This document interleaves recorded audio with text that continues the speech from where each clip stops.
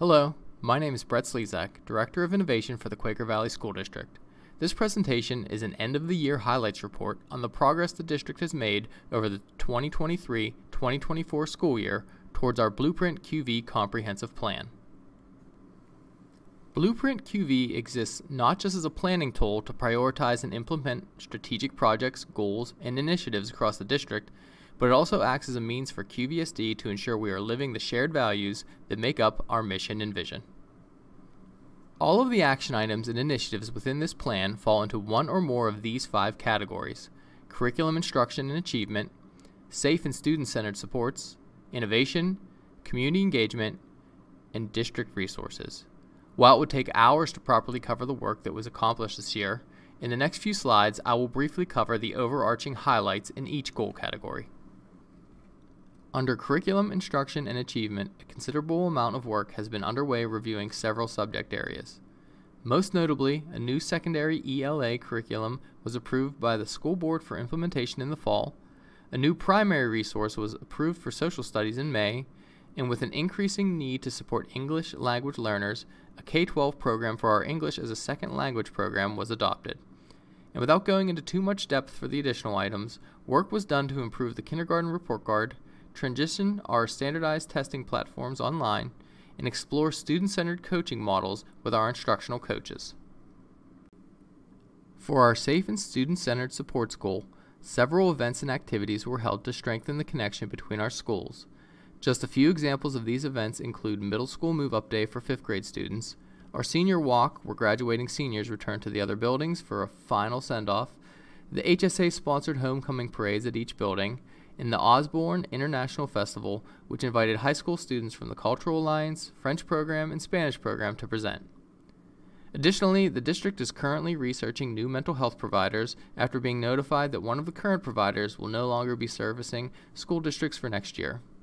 The QV Police Department also planned and implemented new safety lessons in grades K through 12, and the school safety plan was reviewed and revised this school year.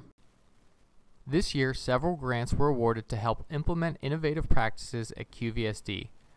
These grants include a $3,500 grant from the Swickley Valley Community Fund to support elementary video production programming, a $2,000 grant to support the DARE program, a $35,000 Safe Schools grant, $257,000 mental health and security grant, and a $123,000 mental health grant to support safety and security programs at Quaker Valley, a $199,000 competitive Safe Schools grant to update physical security systems, a $1,000 grant to fund the Science Olympiad from the Child Health Association, a separate $1,000 grant for the high school from the Most Valuable Principal program sponsored by the Penguins Foundation, and a $10,000 grant from the Arconic Foundation to expand the middle school Project Lead the Way curriculum in 8th grade.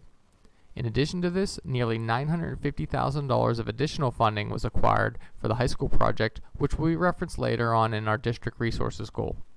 The total sum of grant funds secured this year by Quaker Valley School District is $1,621,266. Additionally, under this innovation goal, time was spent reviewing our technology systems and resources to increase efficiency and function. Out of this work, a new online registration process was put in place, a new digital textbook inventory will be used next year, and a new effort has been made to begin improving data automation across the district. And finally, after being notified that the district's mass communication provider would be ending its services in June 2024, a new communications platform is currently being implemented called Parent Square, which is designed to streamline communications throughout the district. In the realm of community engagement, the district has devised a comprehensive strategy focused on frequent, accessible, and engaging communications. This includes an increased emphasis being placed on the frequency and impact of newsletters, district mailings, emails, and the reach of our social media presence. Through this plan, the district has highlighted key issues affecting schools in the community, including educational initiatives, district policies, and community events. Keeping communication accessibility in mind, the district has also begun using Translate Live ILA Pro devices to remove language barriers for in-person meetings and events. These devices allow any two people to instantly have a real-time in-person conversation to occur no matter what language they use. More specifically, in regards to the new high school project, numerous events were held to communicate the progress of the project, including a YMCA Senior Men's Club presentation, an evening high school property tour, HSA meetings, business roundtables, and design boards being on display at our school buildings and the Sewickley Public Library. On May 10th, a staff wellness fair was held in partnership with the Flourish Group to engage staff in learning about healthy wellness habits. And finally, an inventory of the current volunteer opportunities in the district was reviewed to brainstorm new potential volunteer opportunities. For our final goal of district resources, we will start with an action item that overlaps closely with our community engagement goal.